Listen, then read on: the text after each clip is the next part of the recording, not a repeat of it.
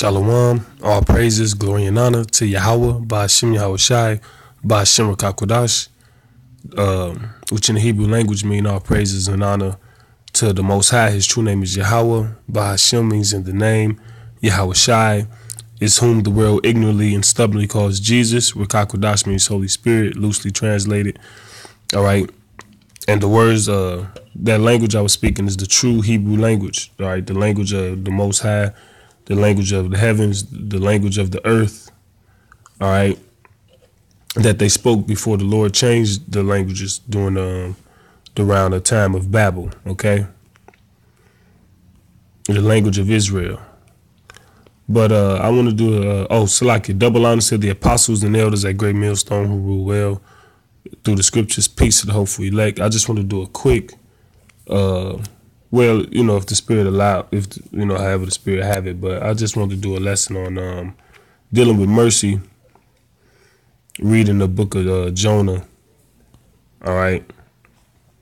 Jonah chapter 4, verse...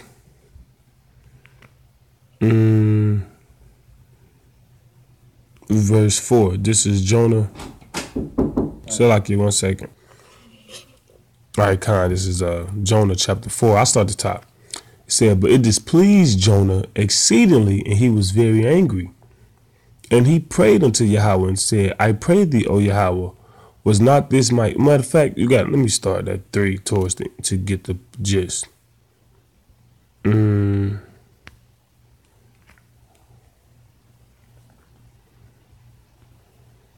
I'm going to start at 8. Jonah, chapter 3, verse 8. But let man and beast be covered with sackcloth and cry mightily unto the Most High. Yeah, let them turn everyone from his evil and from the violence that is in their hands. Who can tell if the Most High will turn and repent and turn away from his fierce anger that we perish not? And the Most High saw their works, that they turned from their evil way. And the Most High repented of the evil that he had said that he would do unto them, and he did it not. Verse 4, but it displeased Jonah exceedingly, and he was very angry. And he prayed unto Yahweh and said, I pray thee, O Yahweh, was not this my saying when I was yet in my country? Therefore I fled before unto Tarshish, for I knew that thou art a gracious God and merciful, slow to anger, and of a great kindness, and repentest thee of the evil. Therefore now, O Yahweh, take, I beseech thee, my life from me, for it is better for me to die than to live. Verse 4, then said Yahweh, doest thou well to be angry? And the answer to that is no. All right, because when you read the account of Jonah, that was the whole reason he fled. When the Lord told him to go prophesy unto Nineveh, because basically Jonah didn't want them to receive the mercy of the Lord. He wanted them to perish in their wickedness. All right. But the thing is, you got to be told. The Lord sends his prophets, Jeremiah 28:8. I'll get that real quick. The Lord sends his prophets to declare how the Lord feels about what's going on. Because some people don't know, and some people do know, but they still got to be told the consequences of their punishment, or the consequence of their actions. Jeremiah 28:8. The prophets that have been before me and before thee of old prophesied. Now we can stop right there. They prophesied. Nabal to prophesy other under influence of divine spirit. All right. And to prophesy means to say before. So you got to go and speak. You got to go and say what happened. Like when you read Ezekiel 37, he said, I prophesied as I was commanded. All right. I'm going to jump to that real quick because it's a commandment. OK, to go out here and speak to the Lord's people. All right. Ezekiel 37:7. It says, so I prophesied as I was commanded. And as I prophesied, there was a noise, and behold, a shaking, and the bones came together, bone to his bone. Right. So he prophesied as he was commanded. Tazawat, to command, charge, give orders, lay charge, obedience. All right. The scripture says obedience is better than sacrifice. OK, better it is to obey. Then thou will not have to sacrifice. Basically, if you listen the first time, you won't have to come saying sorry and I apologize and all of that. Even though we imperfect and we fall short anyway. But there's certain instances where you fall short on your own. You know, like you could have made a better decision.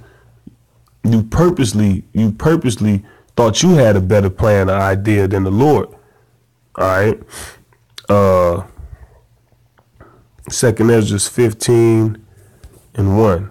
It said, "Behold, speak thou in the ears of my people the words of prophecy, which I will put in thy mouth, said Yahweh Bashim Yahushai, and cause them to be written in paper, for they are faithful and true." Right.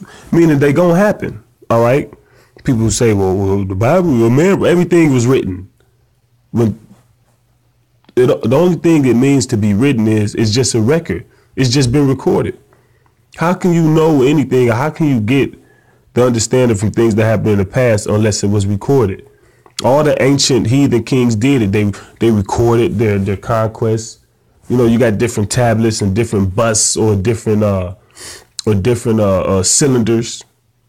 You know, different things that they wrote on to basically record what happened. All right. You people never, you don't got no proof George Washington exists. You never seen him. Okay. You don't know nobody that's seen him or met him, but you believe he exists. Why? Because of the record that was left of him, because of the sculptures and because of the history written about him. Okay. But, back to Jonah. Right. Oh, the mercy theme. All right. Jonah 4:4. Then said Yahweh, doest thou well to be angry? Right. Well, the answer is no, because Solomon himself, the wisest king, all right, which was Yahweh Shai, the reincarnation, he said this.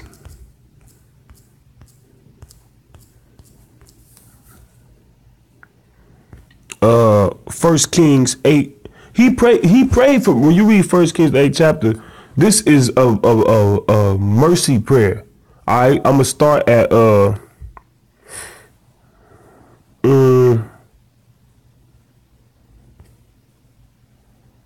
gonna start at 46. This is First Kings. Let me see, Sakia. First Kings chapter 8 and 46. It says, "If they sin against thee, for there is no man that sinneth not." Everybody sin, all right, because no one is perfect. Yahweh Shai said, the Son of the Lord said, "Why callest me good? There is none good except for the Father in heaven." So the Most High, Yahweh, the only one that's perfect. Okay, so that's why, if they sin against thee, for there is no man that sinneth not. Jonah, you start off with the beginning of the first chapter, first couple of verses, Jonah sinned. First couple of verses. Now, he was a man of the Lord, okay? But the scripture says all things was written for our learning, okay? So the book of Jonah is a learning tool. This is not a lesson to chastise Jonah, so to speak. That was a man of the Lord. All right. And as you know, that happens with us as well. You know, the same things that happen to these different men of the Lord, the same things that happen when you on these accounts and you read the scriptures, we go through these same things, just a different setting.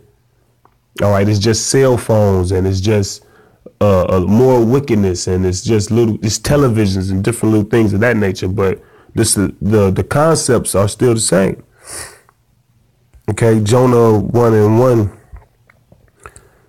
"Now the word of Yahweh came unto Jonah the son of Amittai, saying, Arise, go to Nineveh, that great city, and cry against it, for their wickedness is come up before me." So the Lord, go and prophesy. That's a command. Verse 3, "But Jonah rose up to flee unto Tarshish from the presence of Yahweh, and went down to Joppa, and he found a ship going to Tarshish. So he paid the fare thereof, and went down into it to go with them unto Tarshish from the presence of Yahweh." Right. So he said right there, sinned. Right then and there, at the beginning of the book. Gone. But what? He received the mercy of the Lord, though. All right. I mean, a little chastisement came with it, because when you read the account, he got thrown off the ship, and then a great fish came and swallowed him.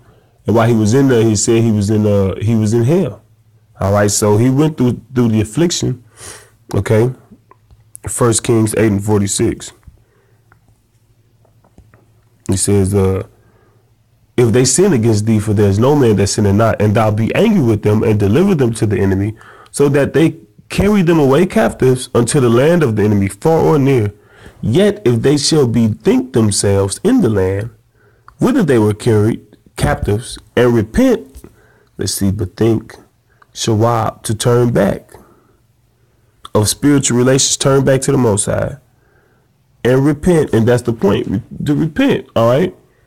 You sincerely have a change of heart, like, you know, you think about, like, damn, what was I doing? You know, I messed up, you know, and make supplication unto thee in the land of them that carried them captives, saying, we have sinned and have done perversely, we have committed wickedness. And that's what you heard towards the end of chapter 3. You know, I'll jump back to it. When you go back to Jonah chapter 3, that's what they said. Jonah 3:8 says, but let man and beast be covered with sackcloth and cry mightily unto the Most High. There they make supplication. Yeah, let them turn everyone from his evil way and from the violence that is in his hands. Right. Who can tell if the Most High will turn and repent and turn away from his fierce anger, that we perish not? Right. That's what they did. The 1 Kings 8. Okay. Let me see. It says, and so return 8:41. 1 Kings 8:48. And so return unto thee with all their heart and with all their soul in the land of their enemies, which led them away captive, and pray unto thee toward their land. That's why we face the east, because we in the over here in the Americas where we at right now. East would be the direction of our homeland. That's why we pray towards our land, not because like the Muslims. No matter where they at, they praying east. All right, but if we was east of Israel, let's say like in China somewhere, or you know, further, then we would face the direction of west. All right, because that would be the direction of our land.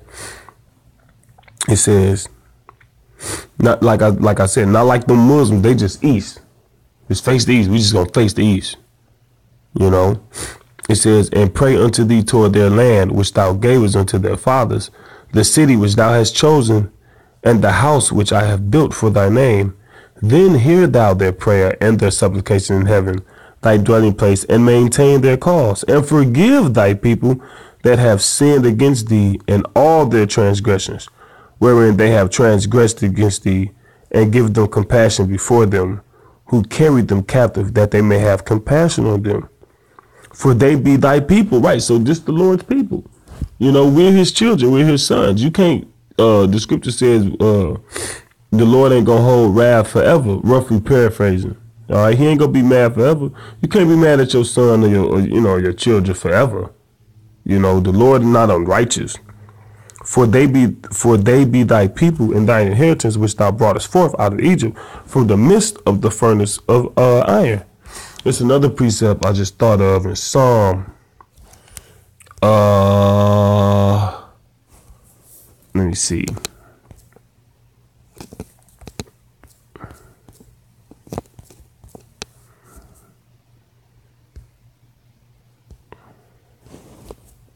It speaks about the mercy of the Lord.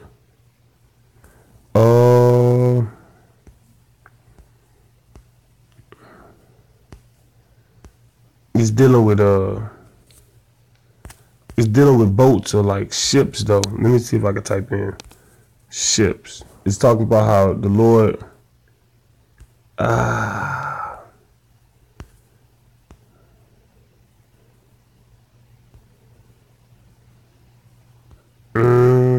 it's 107. Hold on. Let me see.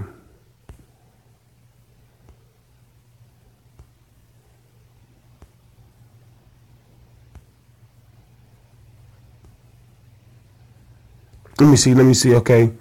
Psalm 107. I'm going to start at 23. They that go down to the sea in ships that do business in great waters, these see the works of Yahweh and his wonders in the deep.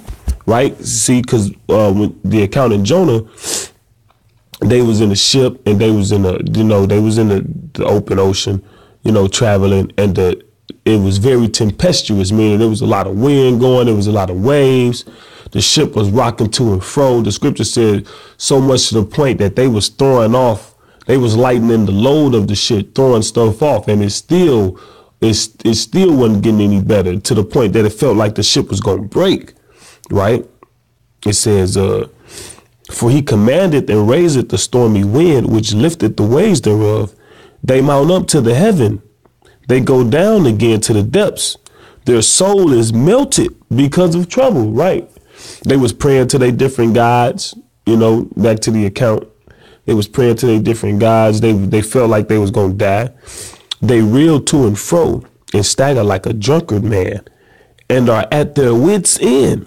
They ain't got no hope. Right, verse 28. Then they cry unto Yahweh in their trouble, and he bringeth them out of their distresses. He maketh the storm a calm, so that the waves thereof are still. Then are they glad because they be quiet. So he bringeth them unto their desired haven. Verse 31. Oh, that men would praise Yahweh for his goodness and for his wonderful works to the children of men. Let them exalt him also in the congregation of the people, and praise him in the assembly of the elders. Right. And that's the point. Okay. What do I want from there? I'm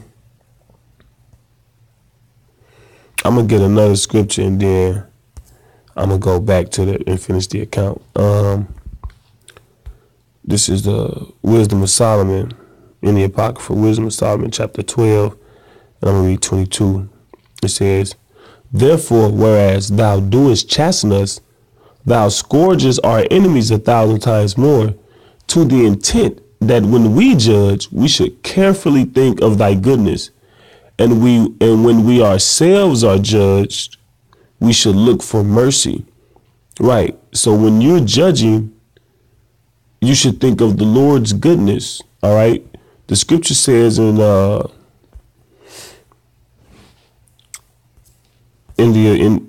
Apocrypha, in Sirach,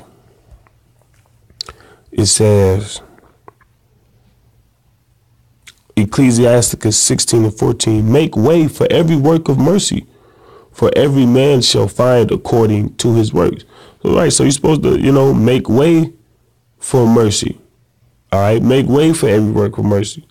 All right, if there's a window open, or if it's a door open, if it's an opportunity to be merciful to your brother, all right, because like the scripture says, when you're judging, you're not looking to be harsh. Okay, the scripture speaks about the Lord is long suffering. Look how much he endured Pharaoh. All right, because when his mercy is gone, it ain't nothing you can do. All right, even you'll try to look for a way to be merciful, and the Lord won't allow it. All right. But until then, Sirach 16:14, make way for every work of mercy, for every man shall find according to his works. All right. Wisdom of Solomon 12 and 22. Therefore, whereas thou doest chasten us, thou scourges our enemies 1,000 times more, to the intent that when we judge, we should carefully think of thy goodness, and when we ourselves are judged, we should look for mercy. Because that's what we are hoping for, mercy. Ain't none of us going to escape by the skin of our teeth based off the excellency of our this and that, or how good we are that. You're going to escape simply for the fact, or you're going to be saved for the fact simply that the Lord chose you to have mercy on you. That's it. Okay. Back in Jonah.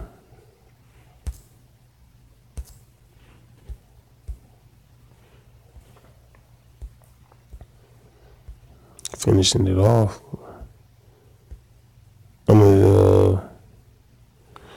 Verse 6. And Yahweh the Most High prepared a gourd. Quanayan.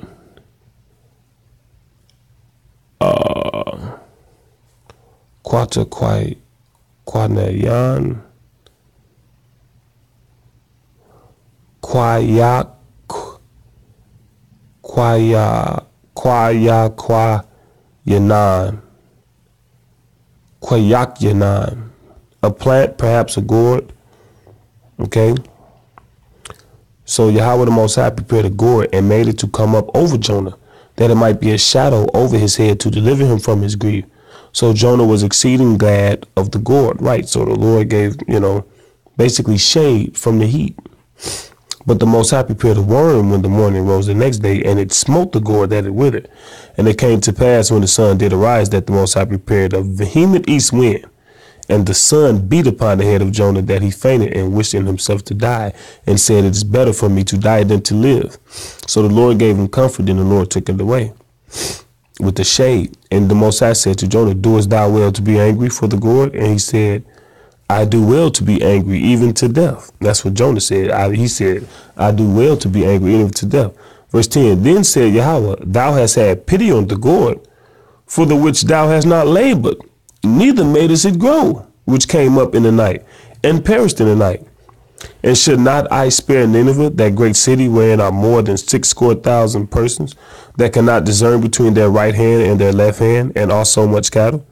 Right, so the Lord look, you got this feeling for this, you pitying the gourd, but you ain't did nothing with this. You're not the reason that it came, you're not the reason that it left. This is me, this is all my doing. All right. So how much more with my own people? All right. The scripture says Israel is his firstborn. The Lord nourished Israel. The Lord girded Israel. So how much more should I have because basically you wanted mercy on the gourd. What about my people? And it said that they can't discern from their right hand or their left. Yum, right hand, right side. Okay.